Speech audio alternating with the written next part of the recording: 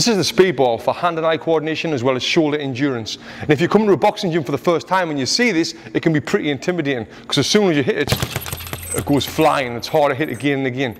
The key to using the speed ball for the first time is starting off slow and hitting it lightly with one hand. And you want to get that rhythm. You can go even slower. When you get comfortable with that, then you can bring the other hand in. Then obviously the harder you hit it, the faster it's going to go. So then you can get faster. 2 each hand. But like I say, start off slow and you will get it. Like anything in boxing, anything in life, it takes practice to become really good at it.